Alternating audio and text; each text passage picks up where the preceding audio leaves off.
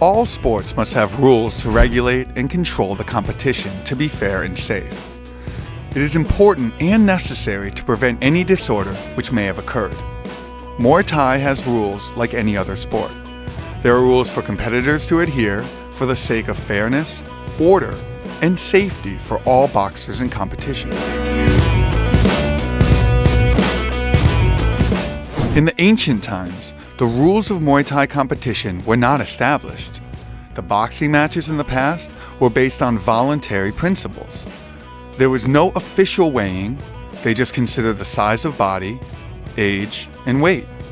The other aspects were not so important as the skills in Muay Thai. The rounds were not limited, the fight would go on until any boxer surrendered. To regulate the time though, a perforated coconut shell would be floated on water until it sank into the water. That was considered the end of the round. The current Thai boxing rules have been clearly and well established to cover all aspects of safety and justice for Muay Thai competition.